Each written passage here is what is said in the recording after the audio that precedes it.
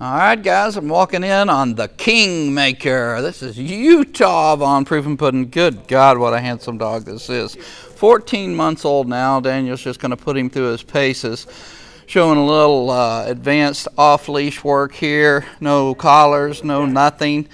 And I wanted to show this progress at 14 months to be able to do this work off-leash without a collar, nothing controlling. Now, that does not mean that we're going to go out in public with no leash, no collar. That's a whole nother level of training to get to that point. But we're on track. We've got things moving in the right direction, and a lot of behaviors that we've taught are becoming much smaller signals and much more consistency from him. And once again, tremendously handsome dog with a great attitude. He just wants to please. He's smart, willing, compliant dog. So that's just a hallmark of Protection Dog Sales genetics that we've got going on here. We've been breeding Dobermans 2 decades now, and a whole lot more to come from this breeding program. This was a big step in the right direction, moving on with a new stud dog and finding some new genetics to work from.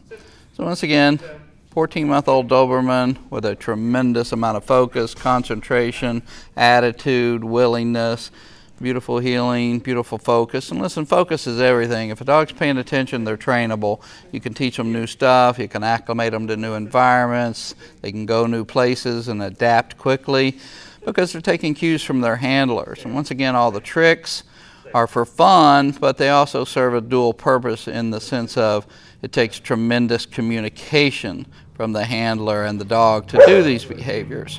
And communication is everything, focus is everything, attitude, everything. And this guy has it all, and good looks on top of all that.